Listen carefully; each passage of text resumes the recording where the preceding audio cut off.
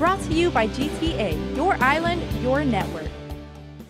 The Republicans' top vote-getter tells KUAM News she anticipated she would have a hard time becoming the minority leader because she didn't support the BOTA team. Senator Mary Torres today speaking out on the controversial Republican caucus that saw Senator Castro and BOTA loyalists take minority leadership positions for the incoming 35th Guam Legislature. Yeah, I anticipated it, but at the same time, too, I was getting a lot of people reaching out to me saying, hey, if we're going to rebuild, we really need you to help. Republican Party Chair Jerry Crisostomo told KUAM News in an exclusive report that Torres should have been the minority leader, and Torres agrees, saying she had what it took to lead Republicans at the Guam Congress Hall. The experience, not only the tenure, but also the successes of being that I've had being a senator, plus my success in the bipartisan reach, not only with the leadership now, but potentially with the incoming administration. That's a huge plus.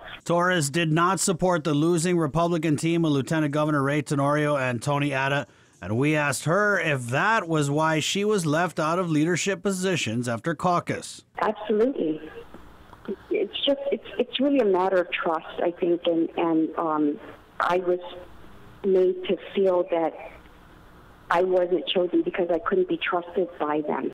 Torres did admit she attended Lou and Josh campaign events, but she says she wasn't the only Republican who did so. You show up where the crowds are, and you show that that you're humble enough to ask for the vote of the other party, and so I wasn't the only one that showed up. Torres said when she saw the writing on the wall in caucus, she went with it, voting for Castro as minority leader. I'm not going to be bitter, and I'm not going to not go along with the vote if that's the consensus of the group. And sometimes we lose, and that's fine. While Torres did say she felt she would have been the best choice for minority leader, she's more upset that she was listed as a minority member on the GOP's press release about the caucus.